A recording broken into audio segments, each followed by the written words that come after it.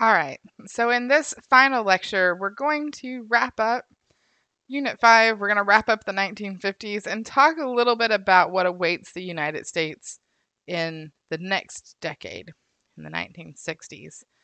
So, the final moment of the decade in the 1950s, the kind of capping event, is the election in 1960.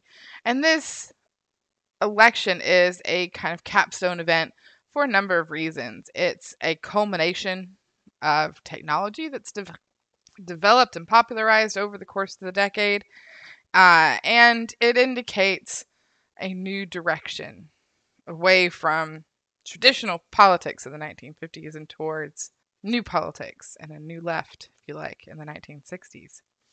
So in the election of 1960s, we see the Republican Party pitting Vice President Richard Nixon against the Democratic Party's nomination of junior Senator John F. Kennedy.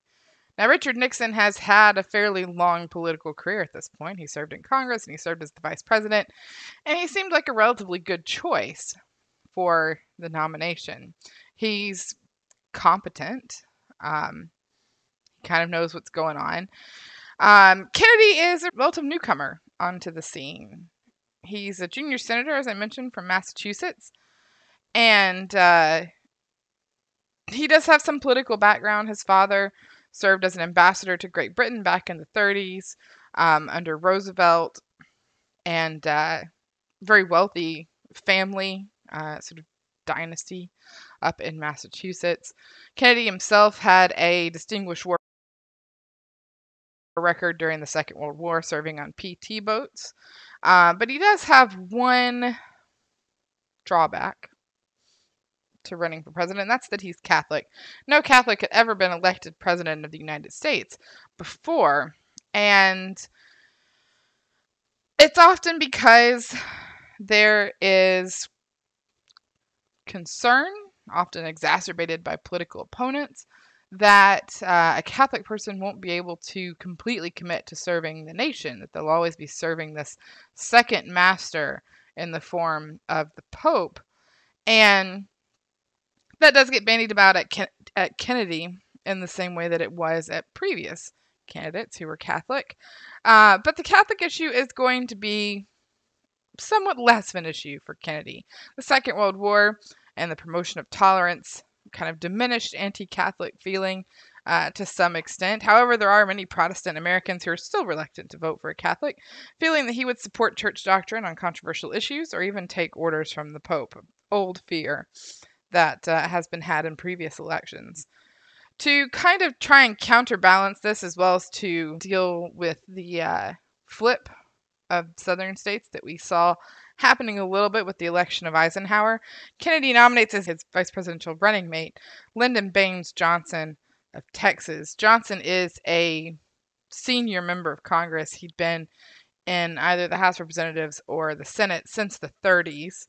He was a New Deal Democrat under Roosevelt and knew very well how to manipulate the political system and get things done that he wanted. Johnson was also not only from the South, useful to court Southern voters who had actually, for the first time in history, voted in great numbers for a Republican in the last election with Eisenhower. But Johnson was also Protestant, where Kennedy was Catholic, and so that would kind of counterbalance him in that sense as well.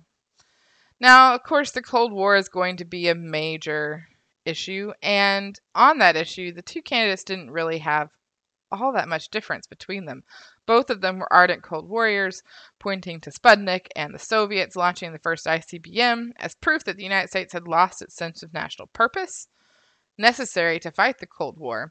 And Kennedy especially enjoyed highlighting the missile gap, the idea that the Soviet Union was far outstripping the United States in terms of missile production.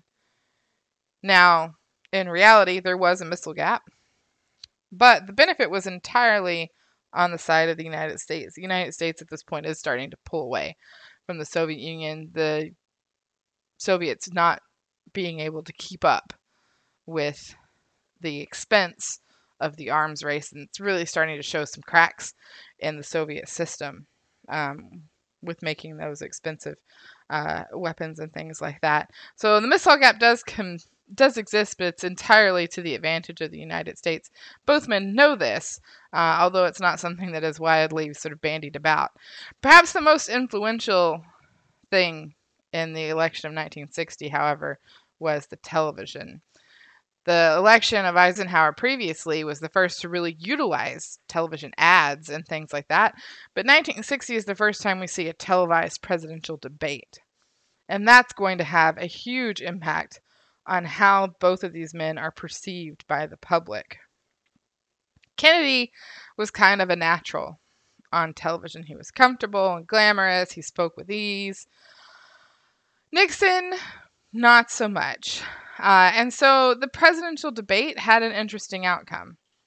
For those Americans that watched it on TV, they would have reported that Kennedy was the hands down winner of the debate. He looked cool and comfortable, whereas Nixon came off as kind of tired and nervous looking, even. However, not being able to pick up on visual cues, listeners who tuned into the debate on the radio overwhelmingly gave the victory to Nixon.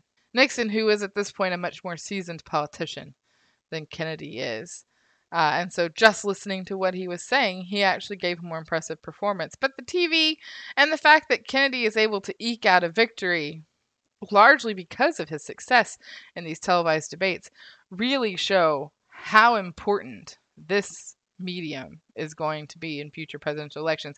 And it definitely has an impact on Nixon. Nixon, who goes on in 1968 to successfully run for president, is a completely different Richard Nixon running for president in 1968 than he is in 1960. That Richard Nixon hires basically a PR team to craft his image to something that would be more acceptable and more attractive to a television viewer in that case as well. So Nixon's going to learn from this. Kennedy does eke out, like I say, a very slim victory, winning the popular vote by only 120,000 votes. Now, Eisenhower is going to attempt to revive the presidential tradition from George Washington of giving a farewell address. And Eisenhower's farewell address is also going to act as a nice sort of capstone to this period of America's history. This period where we see America's commitment to the Cold War growing, but we would still have a point at which we could back away. And in Eisenhower's farewell address, he almost seems to be recommending that perhaps we should back away, warning explicitly about what he called the military-industrial complex. Just before he leaves office, he delivers a rather frank TV message warning about drumbeat calls for military buildup and urges Americans to think about the dangerous power of this military-industrial complex. Military-industrial complex being the conjunction of a mass military establishment and a permanent arms industry. He says, quote, "We must never let the weight of this combination endanger our liberties or democratic processes." However, also, like Washington, very few Americans heeded Eisenhower's concern and instead saw the combination as a source of jobs and national security, ensuring that America's Cold War would continue pace. Now, the 1950s are a kind of conformist age, but as we've kind of looked at, there are some cracks beneath the surface, and the underpinnings of that stable, idyllic 1950s life are in disarray at this point, and those are going to start to show through as we move on into the 60s and the 70s. The millions of cars Americans are driving are spewing toxic lead into the atmosphere. Chemical insecticides that enable the production of vast amounts of food are also poisoning farm workers, consumers, and the water supply. Housewives are rebelling against the confinement of their suburban existences, and Black Americans are increasingly impatient with the sluggish progress of the civil rights movement. It does, in fact, lay the groundwork for the U.S. to enter its most turbulent decade in the 1960s, which sadly we won't get the chance to discuss in this class. So that kind of wraps up the 1950s and Unit 5 and the course.